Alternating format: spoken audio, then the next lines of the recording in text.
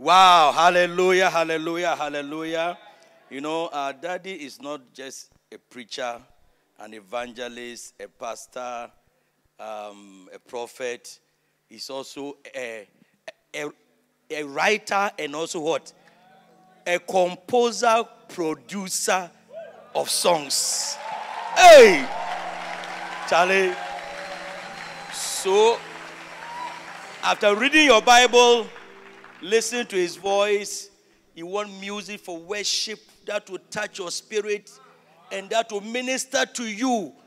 Music that will talk to you and preach to you. You go also for the music and listen to it. And you realize that you are blessed. Hallelujah.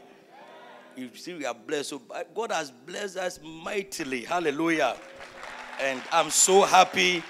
I'm so glad I stand here with wild memories of, I'm even becoming emotional. Yeah.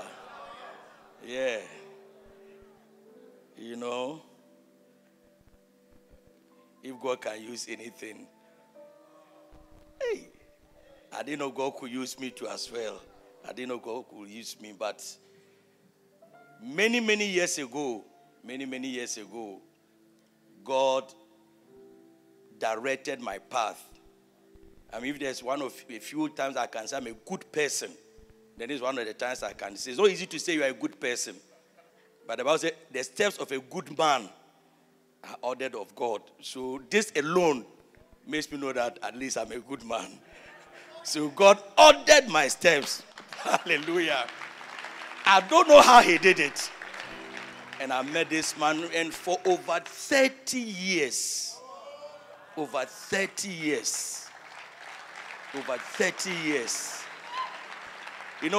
marriage was blessed by men. We are 31 years in marriage.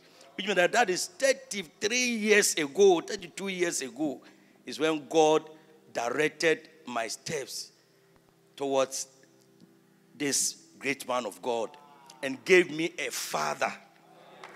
God didn't give me a pastor. God didn't give me a teacher. God didn't give me a prophet. God gave me a father. And by the grace of God, he has fathered me in ministry. When people ask me, what is your calling? What is your anointing? I don't even know what to tell them. You see, because my calling, my anointing, my everything is what I see my father do. Hallelujah. What I see my father do. And one of the things that has made us who we are today as children of Bishop is camps. Having of camps. When you spend so many days and hours talking to us. So this word, there are certain words that when you hear, it doesn't mean a lot to you.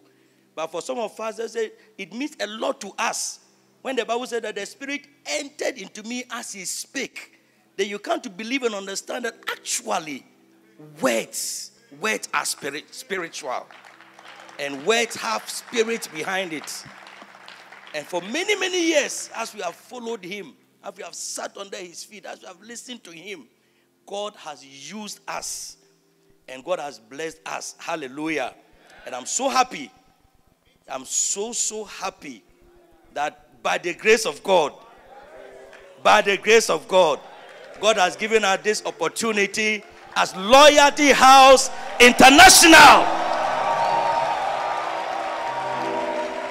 One of the 41 denominations, just one of the over 40 denominations, to have him have a camp with us. We are honored and we are privileged. And we thank you, Bishop, for this time. And ladies and gentlemen, help me to welcome our father, my father, your father, the Bishop, Dag Heward-Mills. Welcome, Bishop. Welcome.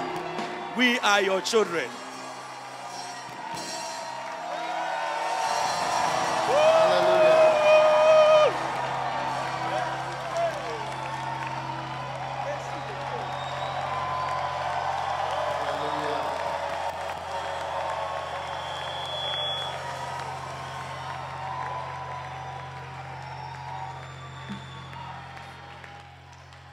Let us pray.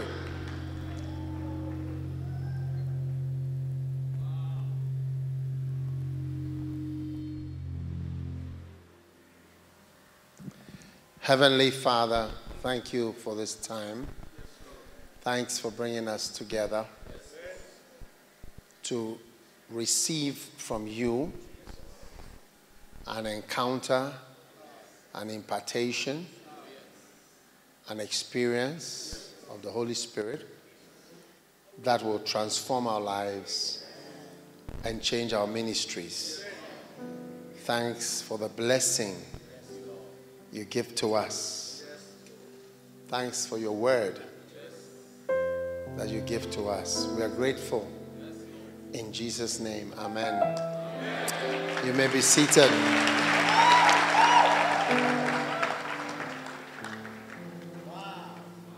Hallelujah. Well, I'm so excited to be here.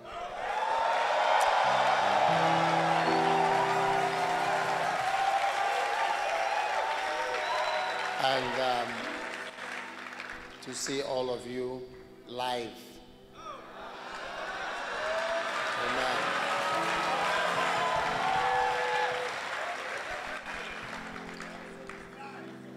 It is a blessing.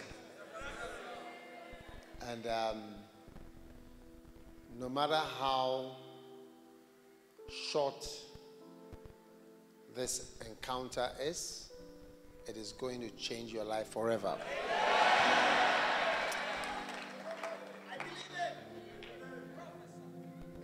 So I want you to open your hearts and be ready for a great blessing.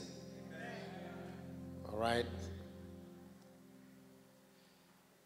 I know that God has a blessing for his church because we are his church. And because we are his church, he has always something to tell us. Because we are part of the vine, he's the vine, we are the branches.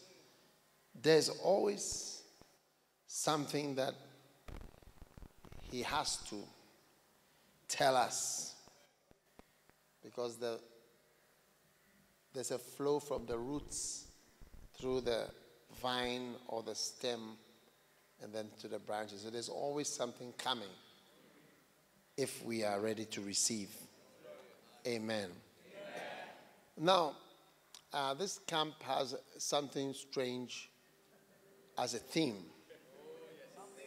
Yes. Why is this church not growing? Yes. It's a question. Amen. So let's start with Luke chapter 2. Verse 42. When he was 12 years old, they went up to Jerusalem after the custom of the feast. And when they had fulfilled the days, as they returned, the child Jesus tarried behind in Jerusalem, and Joseph and his mother knew not of it. But they, supposing him to have been in the company, went a day's journey, and they sought him among their kinsfolk and acquaintance. And when they found him not, they turned back again to Jerusalem, seeking him. And it came to pass that after 3 days, they found him in the temple, sitting in the midst of the doctors, both hearing them and asking them questions. Amen.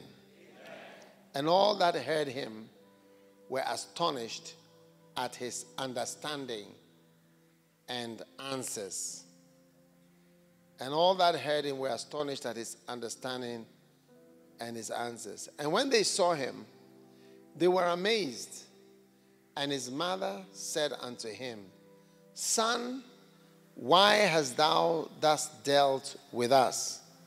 Behold, thy father and I have sought thee sorrowing. And he said unto them, How is it that you sought me? Wist ye not that I must be about my father's business? And they understood not the saying which he spake unto them. And he went down with them and came to Nazareth and was subject unto them. But his mother kept all these things in her heart. Amen. Right. Now, we see here Jesus Christ sitting in the midst of the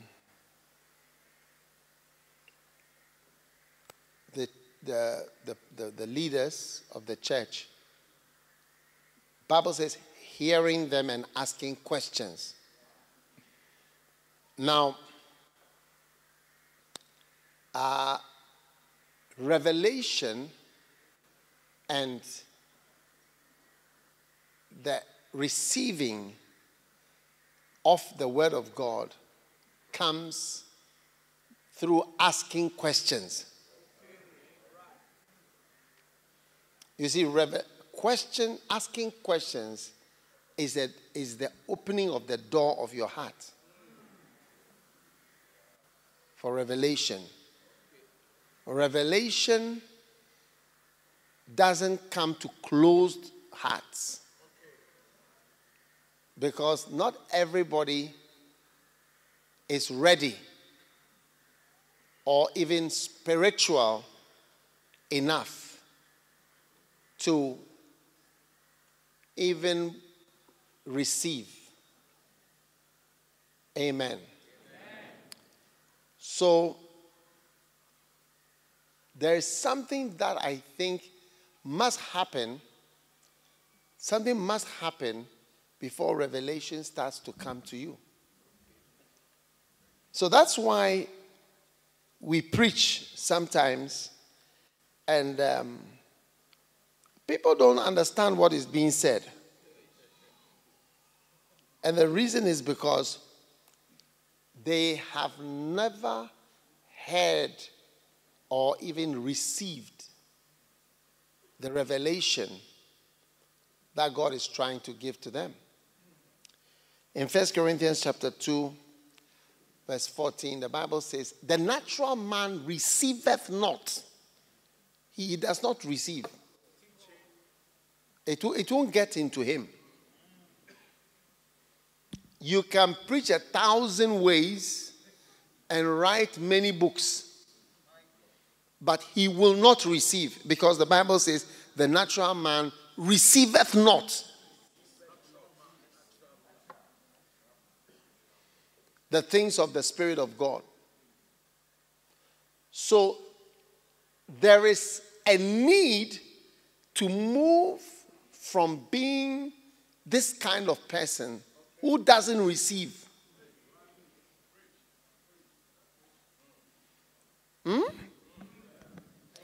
To becoming a kind of person who receives. I don't know whether I'm talking to the right group. Maybe I should go to another place.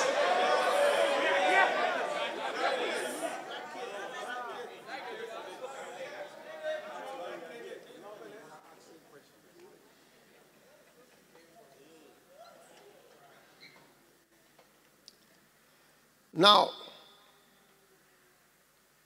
why is it that some people simply do not receive? Yes.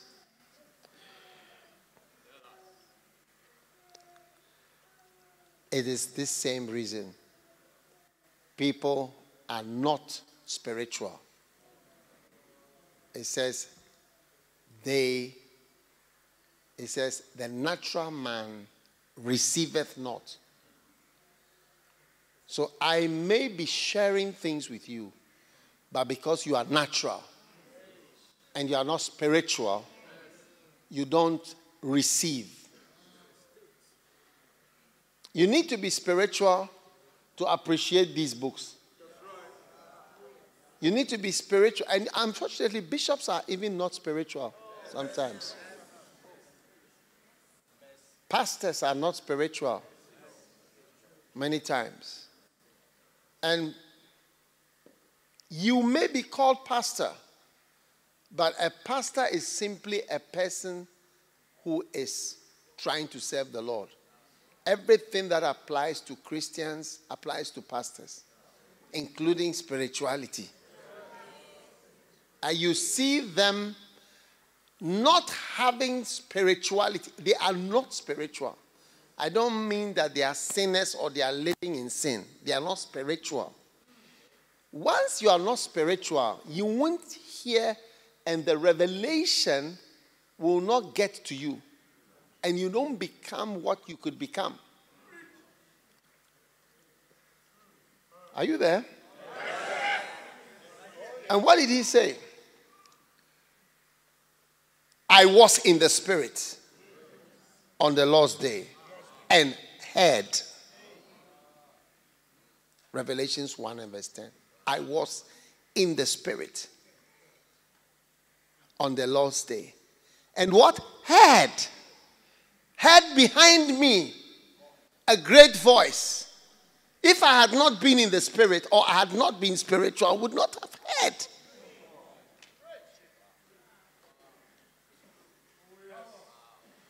That's why he said that the natural man receiveth not.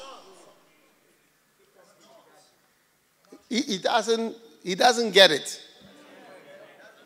And if things don't get into him. So you can write any book you want to write. And give it any nice title you want to give it. About 1,000 micro churches. About a mega church. Where is it? Mega church. Look at how many books I have got here. All this is not all the books. There are some on this side. Yes. Church growth. Church planting. A mega church will not enter into the head or the heart of a person who is not spiritual. Because the unspiritual receiveth not.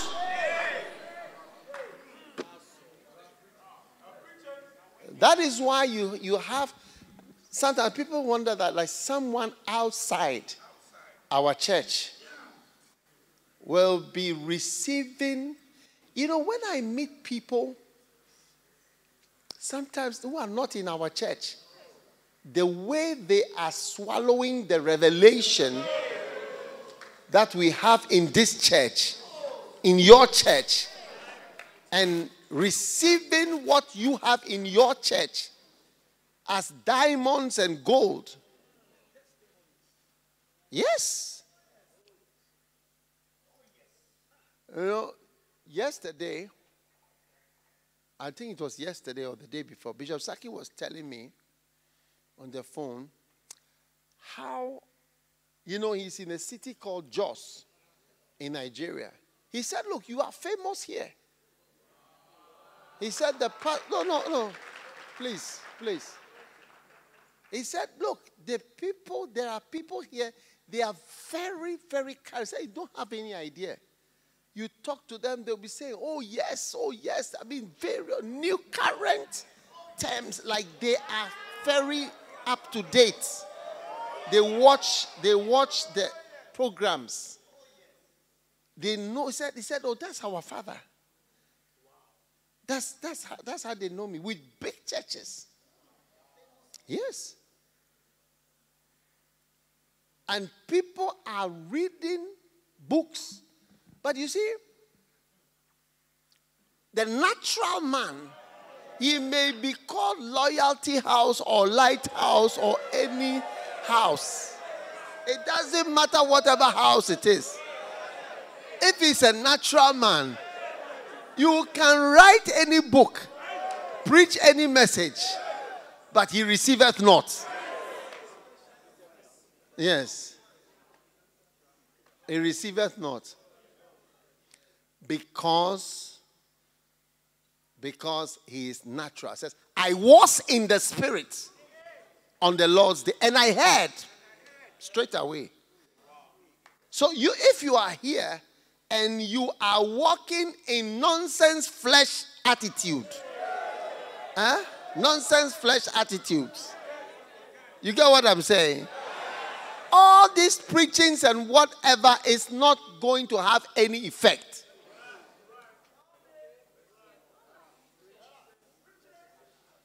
Because your nonsense flesh attitudes are going to block the revelation. So the revelation will be fantastic, wonderful, exceptional, unusual. But you are not in the spirit. And therefore it doesn't have that effect on you. Oh yes. I was in the spirit on the Lord's day, and I heard behind me a great voice. So there can be a great voice right by you, but if you are not spiritual, great voice or great pastor, great man of God, great anointing, great presence, it will not have any effect on you because of your nonsense flesh attitude.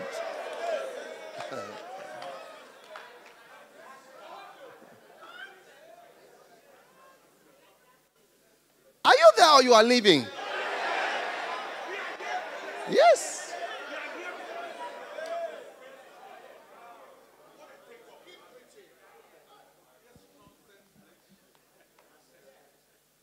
So, everyone who calls himself a pastor and who call yourself children, sons, and daughters, you see, if a man has a wife who goes into labor, and when she finishes her labor, you call the husband to come and see the child. And when the child comes, you show a bucket, a very big black frog. And you say, this is the child that your wife has been in labor, and this is what she has produced. As a father, will you accept it that this is my child? What? This is not my child, because the father of a frog is not, it is a frog. The father of a frog is a frog. You look at her and say, that's not my child. Oh, this is your child. We were here with her for 4 hours. She was in labor. When she gave birth, this is what came out. Will you accept it? You will not accept it. What about if when you come and they show you a little monkey and say, this is your new child. This is your third born. Will you accept it?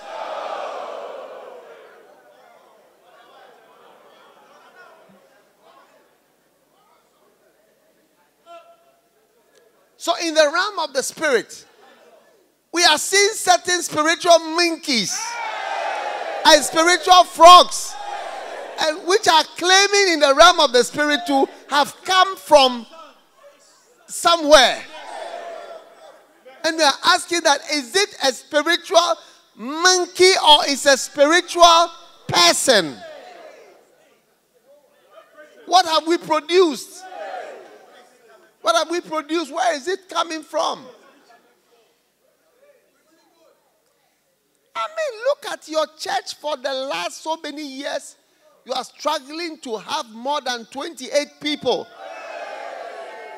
15 people after so many years. And we ask the question, why is this church not growing?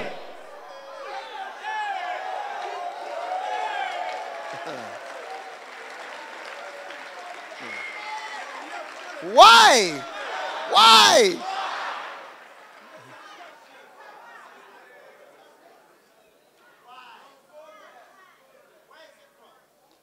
Where is this thing coming from? This thing in the bucket, you've gone to buy a plastic bucket from a Makola and you put a frog in and said, this is your child. Hey!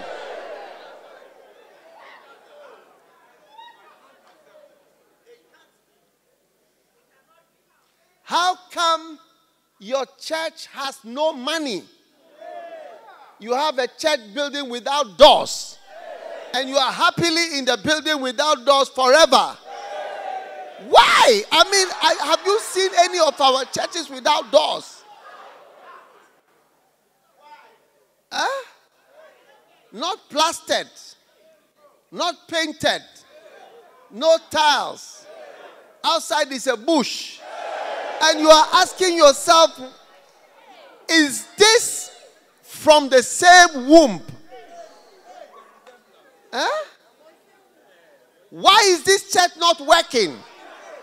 What is this pastor doing? Because of your nonsense flesh attitude, you cannot receive the revelation that makes you grow. Oh, yes. Listen, asking questions is the door in the realm of the spirit. It's a door to your spirit. It's a door to your spirit. It shows that a person's heart is open. That's why he even has a question. And the reason he has no question is because his spirit is closed.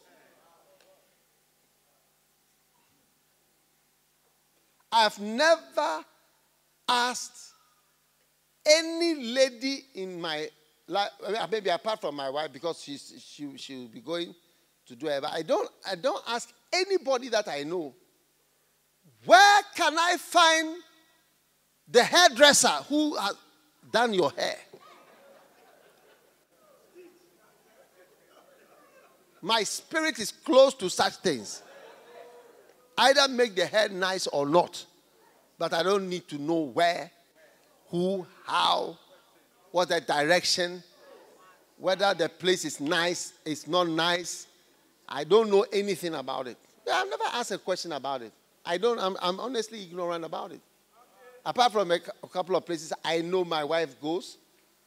But, and that one, only the one that is near my house. That's the only one I know. Yes. Because my spirit is not open to hair. When it says, the lady with the brown hair, the lady with the braids, I don't know. I don't notice that. I don't notice it. Oh, yes. But many ladies who would never ask any question about spiritual things, a question like, why is this church not growing? Why don't we have air conditioner in our church? Yes. I mean, where are you coming from? Is an elephant giving birth to a monkey?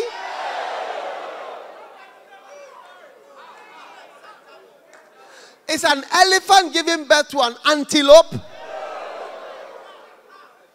Some of you were in an Akazo Bible school. Look at this place. It was built practically. We've been here practically as we've been building it. And you were here. And you've been sent. But you can't build even one block on top of the other. You are happy to stay in a forest, in the bushes. You are comfortable. You are comfortable as though you are still in Adam and Eve's time before there was any development.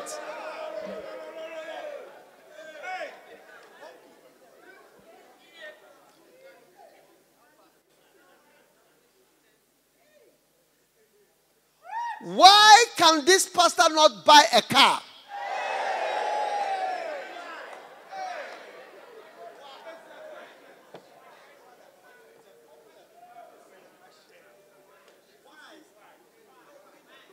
Why not? Some of you have come from Central Region and other places using buses. After 11 years in the ministry, 9 years as a pastor, you qualified 12 years ago, 7 years in the ministry. What is it? No car, no house, no money. You are making the ministry look as though it is a disadvantage to be in the ministry, so that people's children will say, I don't want to be a pastor. I don't want to be like this priest or this pastor. Yeah. Because you are not spiritual. Nonsense flesh attitudes make you unspiritual, and so you are never able to get into the realm of the spirit, to open your spirit to receive the wonders of these spiritual blessings that are here, that are producing great fruits all over the world. Nonsense monkey flesh attitudes. Now, I haven't called anybody a monkey. I haven't called anybody a nonsense. I haven't called anybody a flesh. If it's you know yourself. But if it's not you, don't say that somebody is insulting you.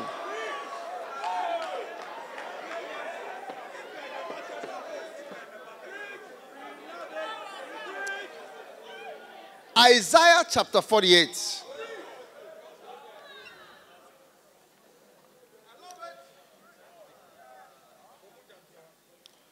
Now, thus says the Lord, verse 17.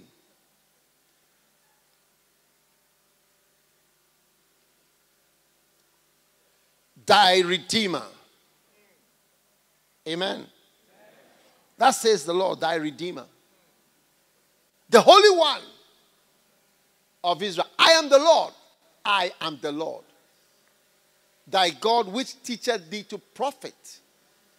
I'm the one who makes you. If you study the word, you'll be a very successful businessman too. Yes. Yes. I am sure of that. I'm sure of that. Our businessmen who are not spiritual can't easily prosper. And don't. Very few businessmen prosper. Real prosperity. Real prosperity, that you are prosperous today, your business has increased, you become this, you become. Most of them, it's something small, some government, whatever loan, some government business, something. Then after some time, it's not working. They are very poor. Then they start to blame the church for their poverty and their difficulty. Some of them are lay pastors, and they don't do well because you are not spiritual. You don't receive the revelation. The revelation from the Bible, it says, I am the Lord that teacheth thee to profit. Put my scripture back. I am the Lord that teacheth thee to profit, which leadeth thee by the way thou shouldest go. Many businesses are just nonsense businesses. It's not a real business. And it's not amounting to a certain level of prosperity. Let's face it. We do fundraising in churches. When we do fundraising, you see 20 CDs, 40, 50 CDs, 80, 120. That's it. Yeah. And people can't give much. And you see people say they are doing business, they are doing this. A lot of things is just nothing. Yes. But he says, I am the Lord, which teacheth thee to profit. And if you humble yourself. Kenneth Hagin said that Jesus appeared to him in a vision. Jesus was standing here, he was standing here. Jesus told him that if you learn to follow me, I'll make you rich. It is a side effect of following Jesus. He says, the Lord is my shepherd, I shall not want. First sign is that money and those things go off. Go off, yes. That's why today, by the grace, I don't need to know even the price of kelewele. Because God has elevated me. There was a time that it was very important. Because I used to stand by the roadside to buy kelewele. I knew those who count and those who don't count it. Today, God has lifted me way above that level. Way above that level. Way above that level. God has taught me to be prophet. I don't know the price of even cars. Yes, I don't know the price of cars. I'm blessed. Yes. Many things I don't know the price. Yes. If you tell me this car costs this, I don't know. Oh, yes. It was not so. I am the Lord that teacheth thee to profit. All right? And leadeth thee by the way that thou shouldest go. Even in business, I am 100% sure that if people were to hear the voice of the Spirit, many times I've told people, dollar will be this, will be the price by this time. I said, all these things are fake. One time I was watching some people on television. I said, all these, they were giving somebody rewards and honors and awards. And I said, it's all a fake business. And truly, it all became nonsense fake businesses. Yes. A lot of the banks, a lot of the businesses, a lot of the things, especially when you hear them giving a speech about finance and you don't understand what they are saying, immediately you should know that it is fake. Immediately, so well, how can it be that I don't understand at my age? How can it be I don't understand anything that they are saying?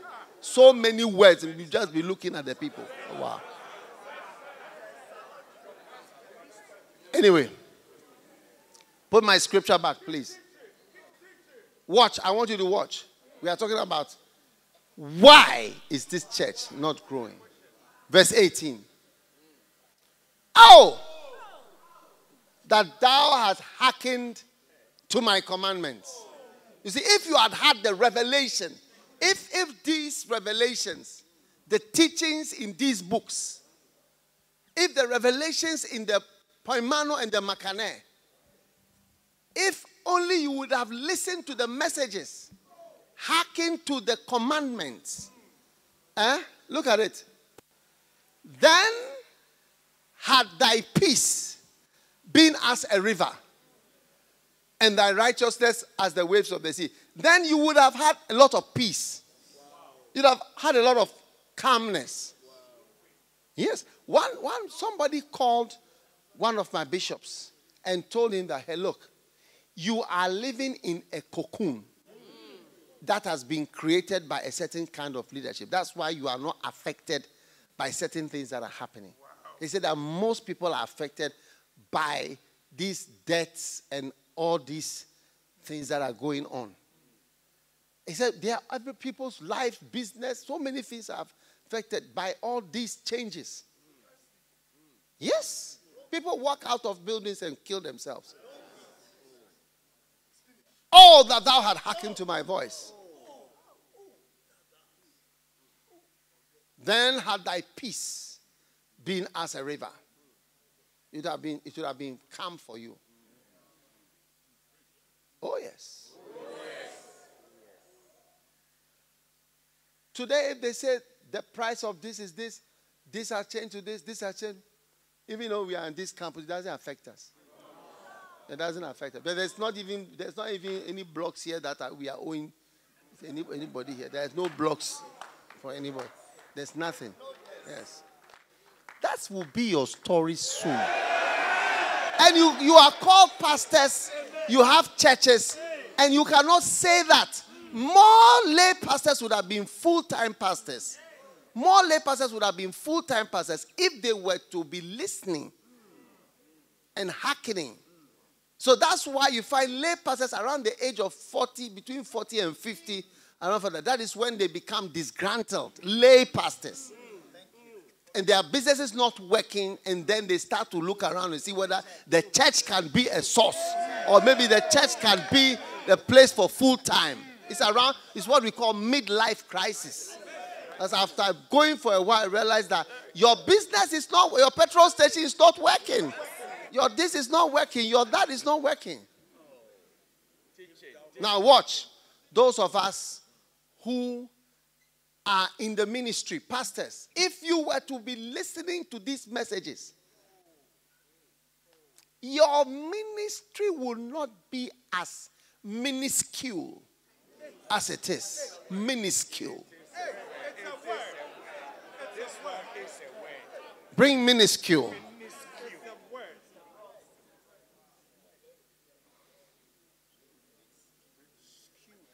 Are these guys alert?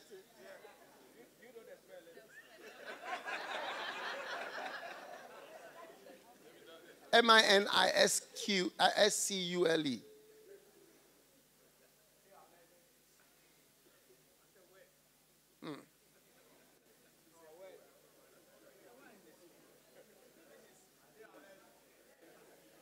Okay?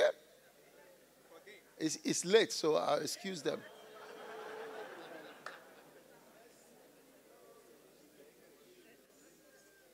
All right. Anyway, if you had been able to receive the commandments, the revelations, the books, attempt great things, make yourself saviors of men, testers and partakers. 7 great principles, going deeper, doing more, faith secrets. How can I say thanks? Am I good for nothing? Stir it up. All these beautiful messages. If you love the Lord, the anointing, steps to the anointing. I'm telling every single pastor here, you wouldn't be sitting there with 67 members, adding children and newborn babes to all the attendance. To the attendance, faking attendance and incomes. At this age, you are faking attendance and incomes. Why? Bring my scripture back. I'll show you.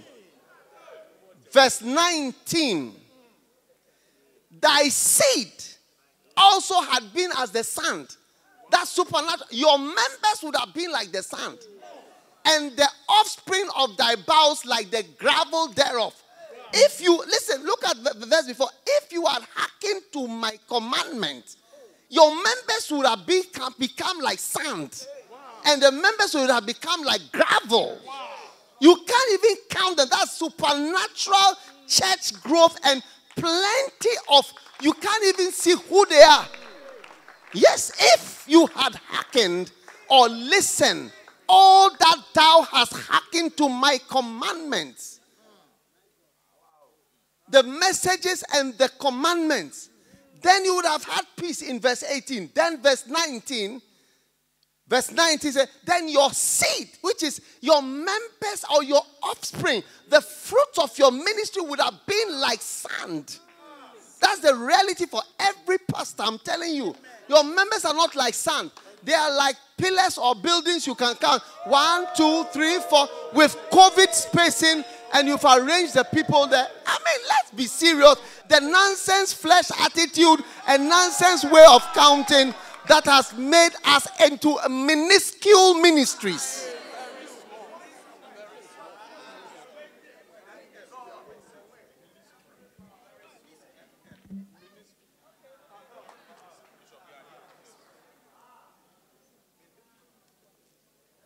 Very small.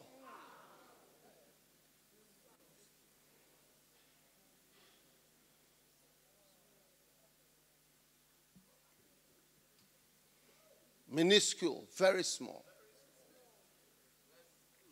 Yes. You are in your town and you are not dominating the town. You are counting the members like 1, 2, 3, 4. He said, if you had hearkened. And why would you not hearken? I was in the spirit on the Lord's day and I heard. You are not in the spirit the whole year. The whole year goes by, you are not in the spirit. You not hear even one thing. Look Look at the gems and the golden diamonds that are here. Look at the type of ministry that you are a part of. Look at the place that you claim you are a son of this, son of this. And look at your finances. Look at your financial situation. I'm telling you the realities. Are you thinking that I'm coming to say anything different from what is in my books? I'm saying only what is in my books already. But you wouldn't hearken. That is why you've not benefited from it. I'm standing in that oil, in that grace. All over the world, people are inviting me. I can't even go. You can ask them. They invite me. I say, what is this? Invitation to here, invitation to here, invitation to here, invitation to here. I can't even go. Oh, yes. I was in the spirit on the Lord's day, and I heard fleshly men wearing collars, carnal people saying they are pastors and bishops. A bishop, you can't even have $1,500 to buy a ticket. You are calling yourself a bishop. I mean, the church is there. You are preaching. You can't, even if they say come for a meeting, you can't go. Because you don't have any man. The church has nothing. You are in a church without a roof. I mean, how many years will you be without a roof? Bishop Sam, I'm going home. I think that I'm done for the evening. Yeah, I think I'm going home. I'll stop now. Yes.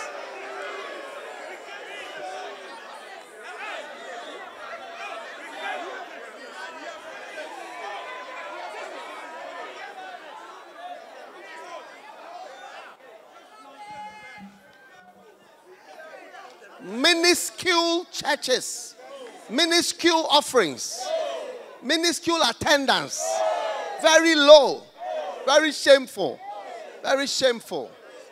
Why is this church not growing?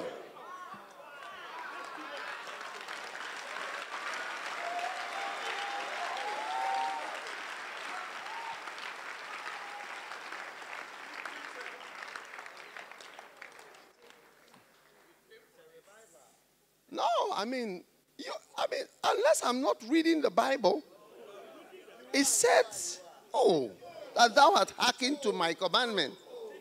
Then had thy peace been as a river, and your righteousness as the waves of the sea. And then your seed would have been like sand. Plenty, baby, the members, plenty. Plenty. But instead of your members being plenty, all your members fit into one Toyota Hiace bus. All your members together, they go into one Toyota or one Evan.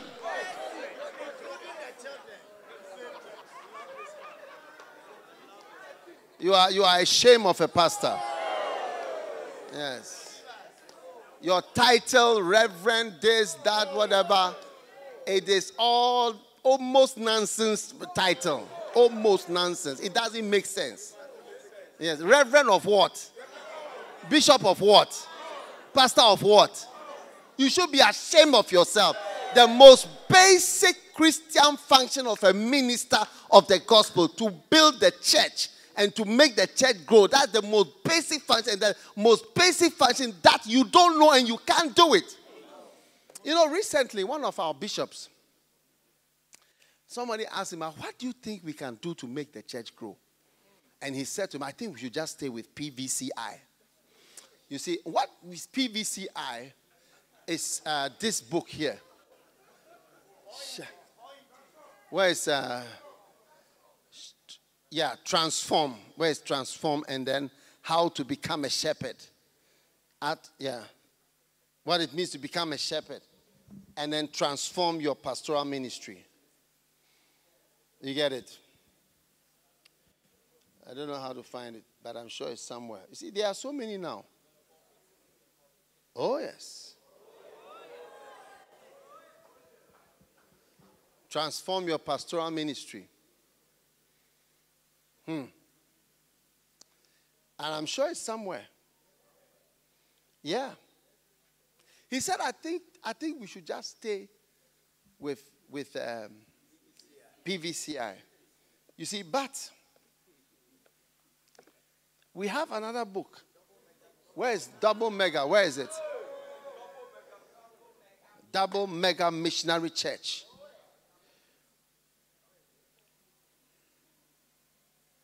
Yeah. Now you see, thank you, where the PVCI has been expanded. Your church has church growth strategies and wisdom. Wisdom that has built a church all over the world. Yes, that's your church. That's your ministry that you are claimed to be sons and daughters of. What about you? In your town? You should have been the most prosperous man in the town. You know, one day I went to Madagascar. And then some of the pastors were explaining, you know, their language, the words are long. You know, like how like even the capital, Antananarivo. It's long. Fiananansoreal. So they have long words. So it's like to learn the language is also a special thing. You know. And some of the pastors were saying, this church cannot work. I sent one pastor there. He was not able to do the work. And he told the people, oh, Madagascar is for Madagascans. We should leave it. And he started to ask the people to leave. Oh, you go here, don't stay here. Madagascar for Madagascar. You know, but at a point, one of the young men said to me, look, Bishop, we know a Ghanaian pastor in the capital city. He has more than 2,000 members. Wow. And he teaches the people. I don't think he preaches even in tree. He teaches the people even tree songs sometimes. Yes. And he's there. He's got thousands of members. Very prosperous. You see him. He says he has different mobile phones. This mobile phone is for Momo. This one is for this. This one is different things. Yes. Now listen. So you see, you see that one of our church, you see the church is struggling to have even 100 people. And you see, you may think that it's not working, but it is you who are not able to receive this word. Because where people have opened their spirits genuinely and have received the message, and have received the word, and are obedient to it, and are listening to it, they produce fruit. It says that if you had hearkened, your seed would have been like the sand and like the gravel. That is like what God told Abraham, like the stars of the sky, like the sand of the sea. You can't even count it. That's the ministry that you are a part of. That's the family that you are a part of. How come no drops of that grace are falling on you? Yes. Why? You've not asked why. It is the questions when you start asking them, it shows that your spirit is now opening. Yes. It shows that your spirit is now opening. Then you don't ask questions. Why did somebody fall down under the power? Why did they not fall down under the power? Why are people healed? Why are people not healed? Why is this church growing? Why is it not growing? Why has this happened? Why has this good thing happened? Why has this bad thing happened? You have no questions. You have no questions. The Bible says Jesus Christ sat there hearing them and asking questions. How many of our pastors can boast of 1,000 members in attendance? Where you are saying it's not possible, there is somebody there who has it. That's what I'm saying. I gave the example in Madagascar. There's somebody there, a Ghanaian, who also doesn't speak that language. Even Tree, I don't know what language he preaches in, but he preaches, and then he has over 2,000 members. And you are there, you can't even manufacture a door. You are in a church without a door. You know, recently one of our pastors, I think he's in Adeso. I don't know where Adeso is. Adeso, where is it? Yeah, he sent me a picture. He said he has made some doors. And it's the only pastor I've seen sending me pictures that he's made doors. I said, how much is one? He said 2,400. He has made a pile of them. He's received one. He's fixing it. He's organized himself. Yeah. And no other person will do the door. They'll say, oh, we don't have money for this. We are waiting for money from a white fool to send money to us. A foolish white man. You see, this is the psychology in Ghana. We are sitting down thinking that a white man is going to send something to us to come, and it's not going to happen yesterday. It's not going to happen today. That's why we are still one of the poorest countries. That's why from Accra to Kumasi, you still can't drive on a clear road.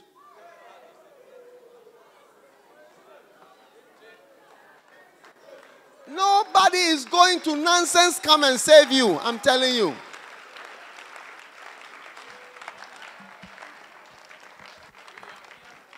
You think you are clever as you sit where you are. You have no money. Oh, we don't have money for that. Look, see us mobile. Will you buy us a car? Will you buy? We are not going to buy no nonsense car for you. No nonsense car is going to be bought for you. I've been around for so many years. I don't have a car. You know, are you not a man of God? Are you not a man of God? Are you not a man of God? Why do you need somebody to buy a car for you? A man of faith and power. Where's your faith?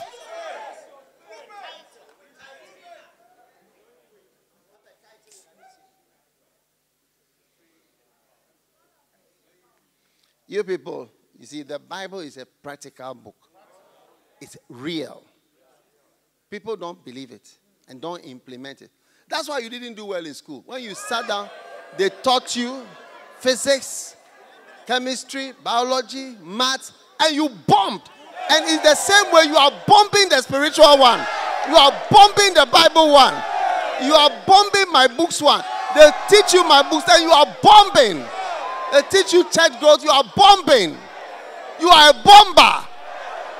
You might as well go to Ukraine and start shooting bombs there.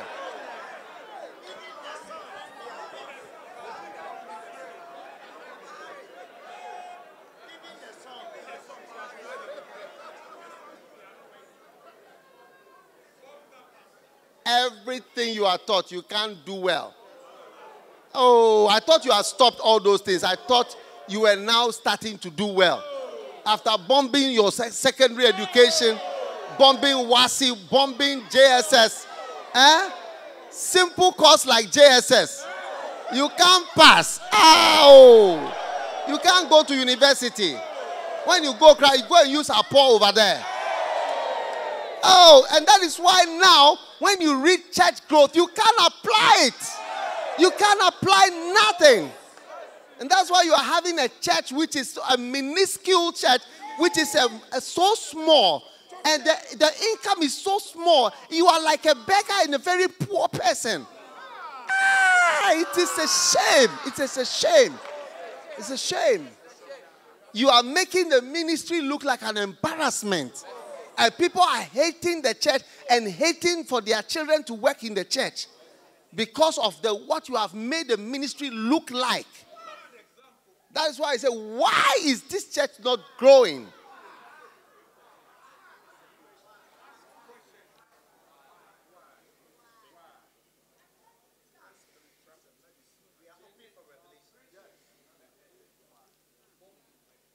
Yes, sit down.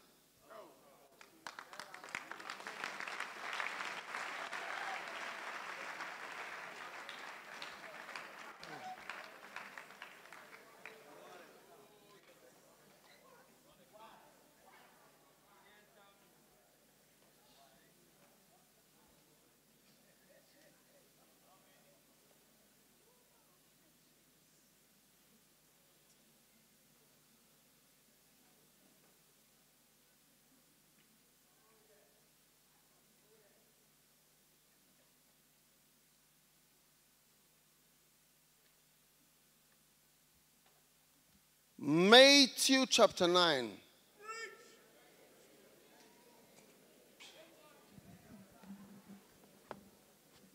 People, and I'm reading from NIRV. People don't sew a patch of new cloth on old clothes. The new piece will pull away from the old. That will make the tear worse. People don't pour new wine into old wineskins.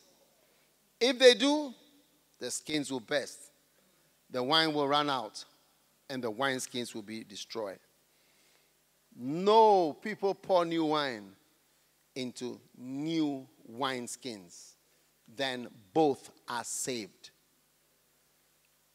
You see, this message, the beautiful message we have, the message of loyalty, the message of church growth, the message of church planting, of shepherding, of many are called to the ministry, is a message that if the wineskin doesn't also adjust itself, the message will rather burst the wineskin, and the wineskin will be destroyed. So if you don't take it, the message will rather destroy you.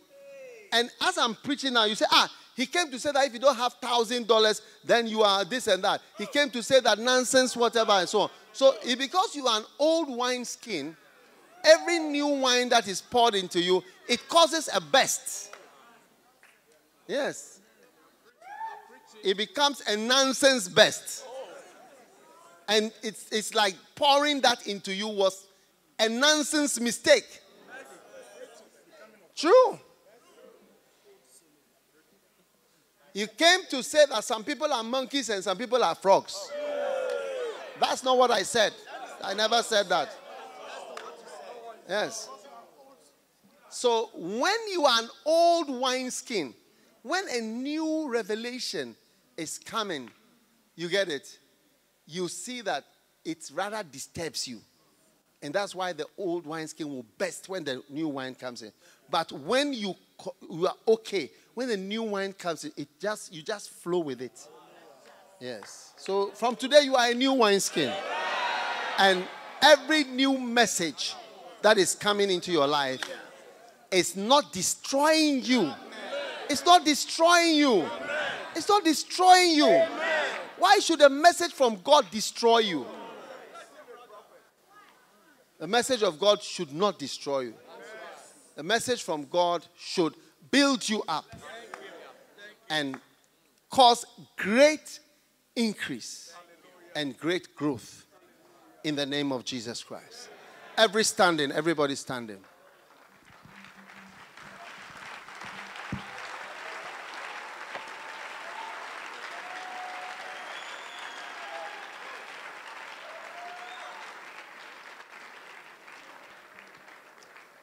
Now, what is going to be the sign of the beginning of your spirituality is questions that you ask. At the beginning of Jesus' ministry, it was the questions he asked, the answers he received, that revealed that he was unusual. Why is this church not growing in this town? In this town, after 7 years, after 4 years in the Bible school, after being a member here, after being a lay pastor, why? Why don't I have any money? Why can I not even paint my church? Why am I still a beggar? Why am I called bishop, but I have no signs of a bishop? It's the first sign that you've started to become spiritual. Yes. I'm telling you, you can remember this all your life. If you ask me all through the years, I've always been asking questions. When I see Bonke, when I see this, when I see that, I say, why is this person like this? Even recently, I was asked, why was Bonke's ministry the best? And the Lord said to me, because he was in Africa. Because he was in Africa. Make no mistake about it. There are spiritual answers to spiritual questions. But because we are not even interested, there will be no question that will be asked. And you will continue to bomb. You see, do you know why people don't do well in exams? They don't do past questions. They don't have questions. If you do past questions, what happens in exams is that when you see, I don't know if they still do it, but we used to have some red paper, some small red. It was folded like this. When you open, it's printed. The question 1, 2, then you turn over 3, 4, A level. Yes. Red papers. Are you listening? The first thing that happens in an exam is that when you see the question, you feel like we win. Because you start to have fear as you see the things. You see that, yes, this one there, I'm failing. But when you do past questions, questions upon questions, when you are in the exam room and they bring the paper, it's like something you've been doing in the house many times. So when you look at it, you are used to even the way the questions are asked. A man was driving his car at this velocity speed. He went up a hill by this, that. What is the acceleration? Calculate the acceleration. And that's all. But you've seen many like that.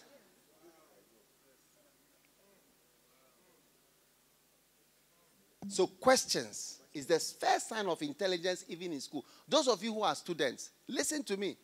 I've never failed any exam as far as I can remember from Form 1 to Upper 6. And the whole of university, I don't remember even one time I failed any exam I was ever referred. Ever. I don't remember. Maybe I was, but I can't remember. No, don't clap because I say I can't remember. I'm not saying I was. I say I can't remember. Yes. But I'm telling everybody here who is in school, if you want to be the first, or you want to be in the first 10, or you want to do well, do you see? I'm telling you, go and look on the first day of the school. Go and look for the past question of that course. Don't wait to the end. When you wait to the end, you panic. Because you learn differently from the question. Every school, what school are you in? Anglo Senior High School. Yeah. So you are going to do what? WASI. Yes. WASI, you will be at the top. If only you go and get the questions now and start answering them now. Why do you one time I met a sister, she told me she's from one of the regions. She said, in our region, when we sit in the exam, they work out the questions for us all the time in our region.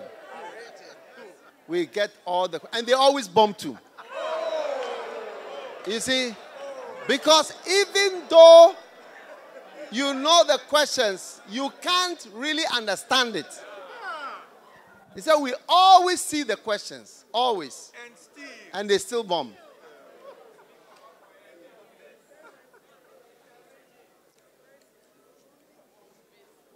Are you listening? Everybody who is a student, I beg you, listen, because maybe this is only one of the reasons why God brought you here. University, school, everything. If you are starting, not at the end, at the first day, go for the questions. Find the questions of that course. And look at it. And start looking at the questions and answering them. By the time the exam comes. And I can tell you, in the whole Ghana, in our time, there was only one medical school. And they take 50 students.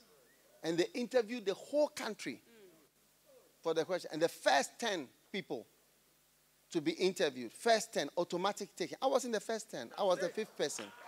Yes. I'm not saying you should clap. But I'm explaining to you the credentials that I have to be telling you how to pass exams. Yes. And when I finished medical school, they wrote, the last finalizer, they wrote to me. They said you are in the top whatever, so you don't have to go to the district to do whatever. In my 5th year, which is the final part 1, I won the VALCO prize. The 2 best students. I was given a ticket. I was sent abroad. I was given thousands of pounds. Wow. Oh, yes. As prize. Oh, no, listen to what I'm saying. I'm telling you the credentials that I have to talk about exams. And I'm telling you that people, you are failing because you are not asking questions at the right time. It's the same reason for the spiritual questions. You are not doing well because there are no questions in your mind. Why do I have no money? Why do I have no car? Why do I have... And the answers are in the books. Why do I not prosper? Lack of knowledge, lack of skill. How come you are in a church, there is nothing there? It's the town, the this, the that, the that. But we are in Ghana. I've been a Christian for so many years, serving the Lord and working in the church. It's the same Ghana. It's the same Ghana. I've never lived outside Ghana. I've never gone to live outside Ghana for any length of time. Never. All my life is in Ghana. I've never moved, let's say I'm going to America for 2 years in all my years. No. I've only been here. There's no country that can say that I've come to stay there before. Yes. No country can say that that's where I went or that's where I've been. No. We are all here. In this environment, which we have had since 1957. Yes. Ask yourself. Listen to the preaching. Everybody, don't even think of that church. Think of yourself. I'm preaching to you as a person and asking you why you are not doing well when you are in a church and in a ministry which has top revelations and books that are bought and wanted. I was in Argentina a few weeks ago. Oh, yes. I was in Singapore. One day I went to preach somewhere. The pastor told me, you are my favorite preacher. Wow. Yes. And this is a mega church, not Ghanaians. Not Ghanaians. He said, you are now my favorite preacher. Yes. I was with Reverend Eastwood on Sunday. We were talking. I said, when he goes, he should say this and that and so on. And he said to me, I said, maybe they are not inviting me because I'm not powerful preacher. He said, rather he said that you are very powerful. Your preaching is so clear that anybody can understand it. It's very, very powerful. Yes. You are here receiving something that is clear. Children listen to the message and look at your age. You can't hear. I mean, look at your age. You can't hear. People that are children are able to understand.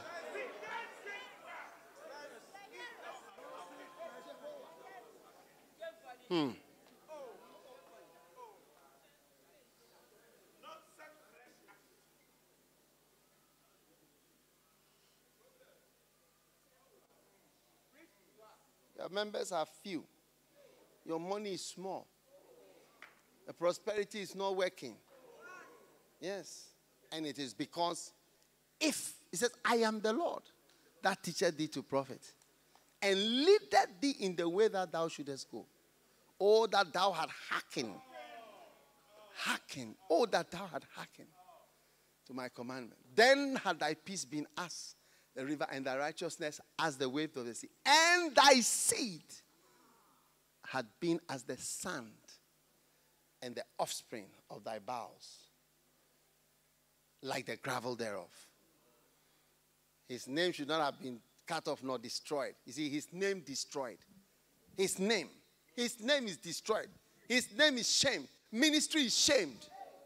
Ministry is shamed by the type of pastors and the type of bishops. The ministry is shamed. His name should not have been destroyed. Look at it. His name has been messed up. So don't be a pastor. Be a this, be a that, be a whatever. His name is destroyed.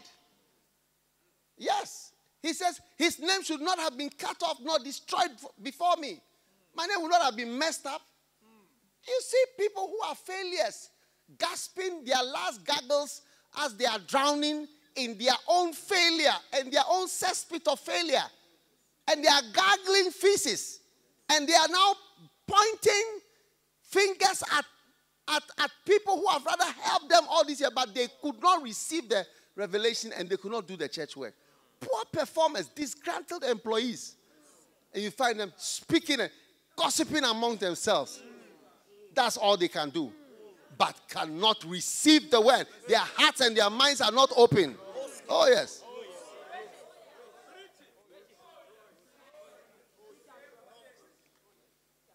True, I'm telling the truth. My name is destroyed. He said, my name will not have been cut off. My name is destroyed. You've given a bad name to ministry. Bad name to full-time ministry. Bad name to full-time ministry. So when you go, they will not pay you. They will not do this. They will not. You are the failure. You bomb school. You bomb this. You bomb everything. And ministry to you are bombing. The books are there. Powerful.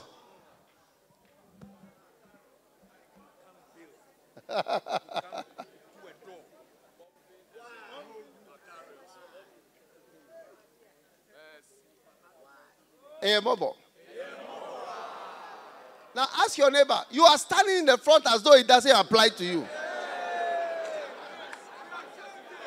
You know yourself.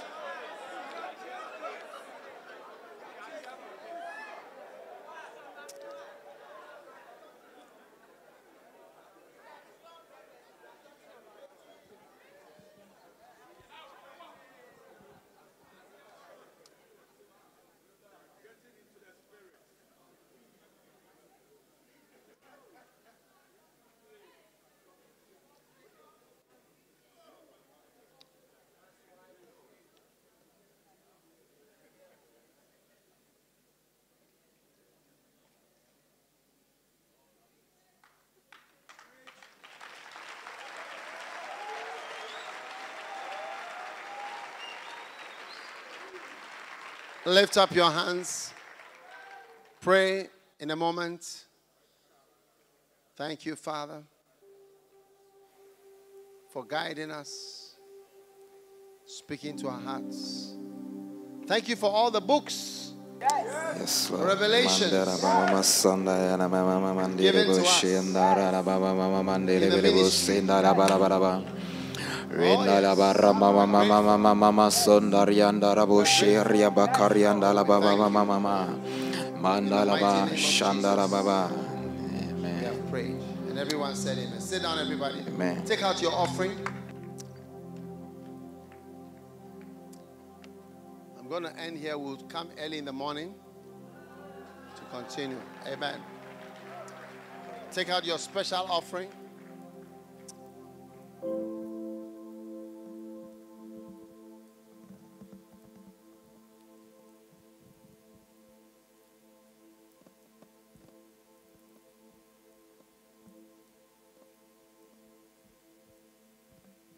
How many realize that some people are destroying the name of God and destroying the name of ministry?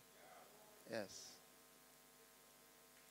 I think the same bombing from school is following some people. Yes. How many bombed in school? Raise your hand if you bombed in school. No, only on this side. Raise your hand if you bombed in school. What about this side? You bombed in school. What about in the middle here? Did you bomb in school? Have you seen why they use education to decide almost everything? They find, is he a graduate? Has he been to school? Has he got masters? Has he done PhD? Has he done this? Does he have that? What does he have? What qualifications? Because it has a meaning. Because if you failed in the maths, or you failed in English, and you failed in geography, do you see? It's likely that you'll be failing in all. That's why most, when I look at, listen, hold on. When I look at my results, O level, I had the same grade for every subject. I did 8 subjects. I had the same grade for 7. I had 1. We didn't use A's. We had 1, 7 once. And this last subject I had 2. When I did A level, I had the same grade, physics, chemistry, biology.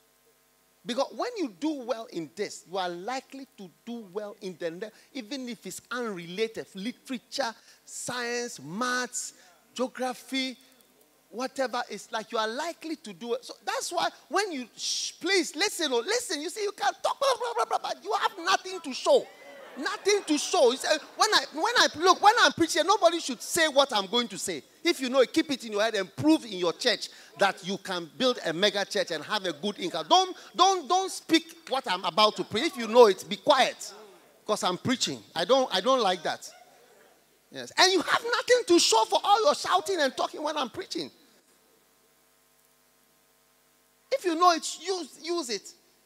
Use it. It's revelation that brings growth. It's revelation that brings growth. Without revelation, and that's why I'm trying to open your spirit to revelation by asking that. Ask questions. Ask questions. Why am I called bishop? This one is called bishop. Why is this one driving a Land Cruiser and I have to take Uber? Or I am using a bus? Or I'm borrowing church members' cars? Why? Why am I driving people's cars? Ask yourself the question. I have never hindered anybody from having a car. If you don't have a car, I've not hindered you from having a car. Never. Never. And you see my life, very simple. Yeah. I don't use many of the church things that I should use. I don't use them. I'll just be moving around. I'm okay. Oh, yes. So, nonsense flesh behavior is not leading to any real, genuine increase. You don't know the things in this book and you are not applying them. We are here to talk about church growing. And there are legitimate questions that we have to ask ourselves. Why? Oh, because I'm in the central region. Your central region from where? What's the difference between Accra and the central region? Do you know Accra? Do you know how to stay in Accra? Do you know the troubles that are in Accra? Or Tema? Do you know, have you come to stay here before? Go and ask all the plenty people who are staying in Accra whether they are not living under village circumstances in a very expensive place. When the whole city is almost like a slum that is developing and spreading. It's like another village. You have brought your hometown to Accra and spread it. Come and see. When we take pictures of Accra, you cannot distinguish Accra from most villages in Ghana. Maybe you don't know. If I show you this picture, I say, where is it? I say it's this part of Accra or this part of Tema. You will see that it's the same as wherever you are coming from.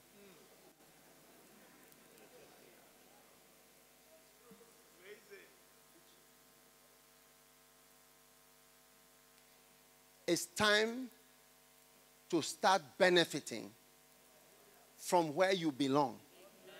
If you are part of a tree and the tree is bearing mangoes and you alone are producing a minuscule tangerine, something is wrong.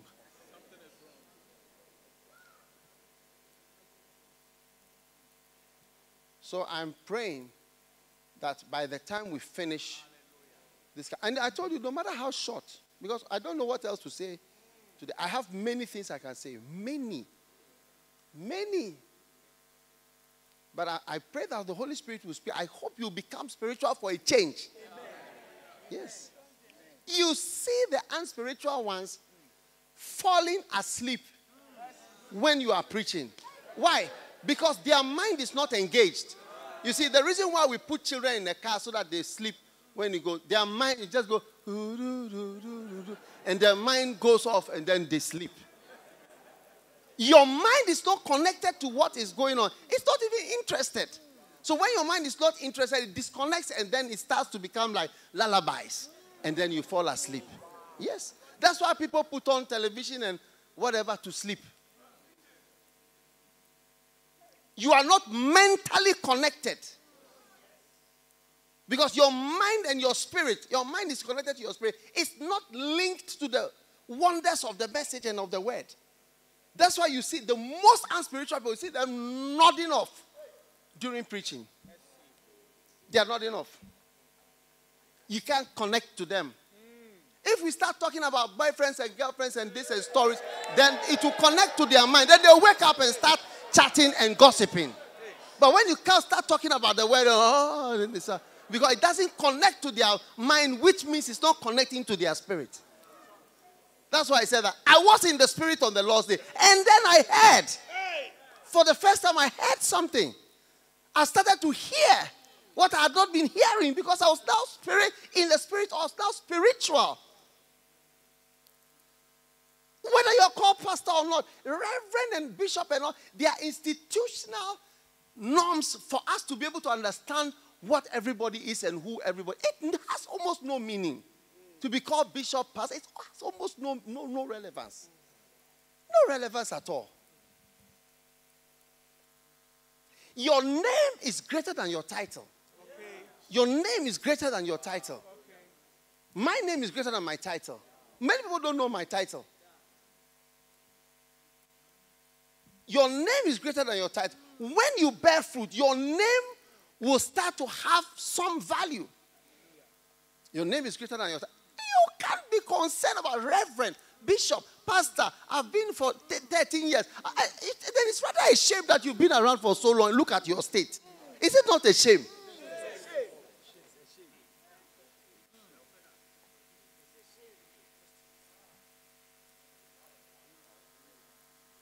So my prayer is that in this time, your spirit will click open for the first time.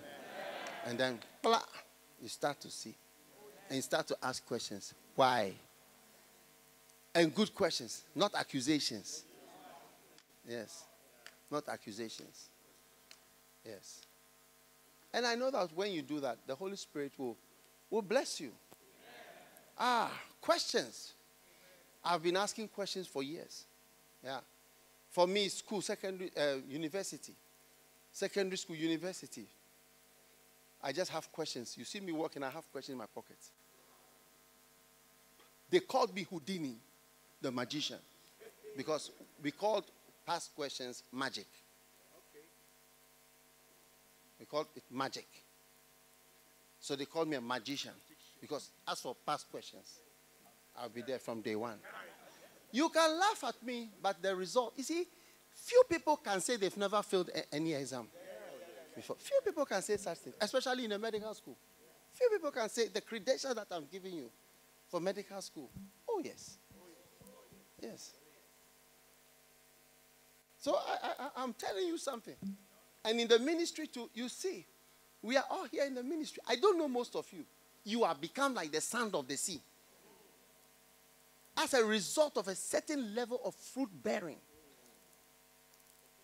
You are what denomination? Do you know other denominations that have been? They come and they go. They come and they go every week. You are coming here today. Others are coming next week. Different every time. This place is full of different denominations. Yes, they have become like sand. Like I don't know them. I can't count them. I am praying that this grace, by the time we are finishing, that grace and that anointing will be on you and on your life and your ministry. And that whatever made you fail your secular exams, that thing, that mark of the devil on your life will be blown away in the name of Jesus Christ. In Jesus' name. Amen. Take your offering. Take your offering.